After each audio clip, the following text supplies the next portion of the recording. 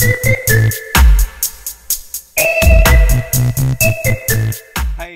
delivering more pumpkin seedlings today. I'm up to 12 different locations. It's a mixture of schools and retirement homes, so better get going. I've got to get some more plants on the way, so we'll see how today goes.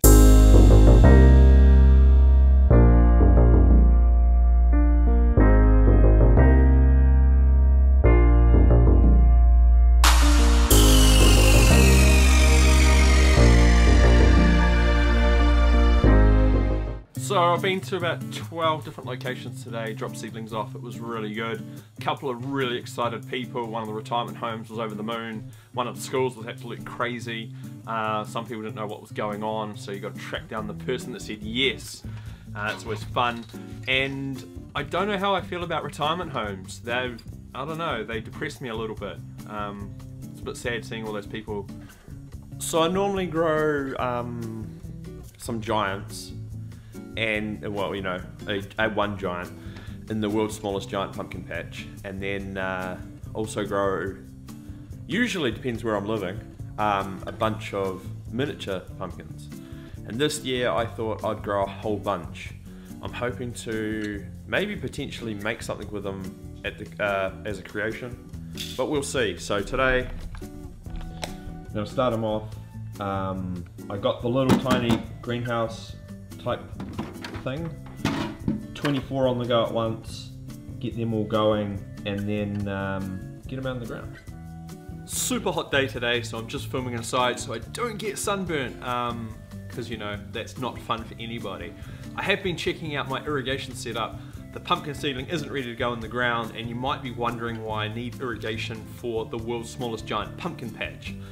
Basically, I go away in January, it's my birthday, I have a bit of a holiday, and it's very hot. And the pumpkin, if you don't water it, suffers greatly. Earlier on in the year, I won this small irrigation kit from Sarah the Gardener. You should check her out, put a link here. She's a really good blogger. She lives just south of Auckland. Check out what she's up to. Last year I used these droppers. Apparently they do up to 50 litres per hour, I guess if you take the whole thing apart. I think they got clogged up, so I wasn't too happy with those. But I found these other ones, which are probably more suited for a garden bed. These ones were pots. They look like that. These ones do about 4 litres per hour, so I'm going to see how they go. I'm going to use a mixture of the old piping I had last year and the new piping there, and there's some risers in there with some full circle misters. Now I haven't used the misters before, and I think I will. What am I doing? I decided to put together the little hoop house structure thanks to the product Tunnit from Polynet. If you ever need anything for your gardening, check them out. They're from Christchurch, they'll send all over the place. Here's some good roots on the plant, and the plant's a bit droopy, but I'm going to try and get it out into the patch, get it covered because it's very windy.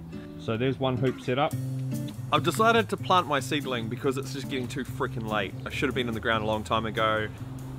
All a bit dirty and crappy looking. That's what happens when you leave it outside. How's things going for you? If you're in New Zealand or Australia, let me know in the comments below. I'd love to hear from you.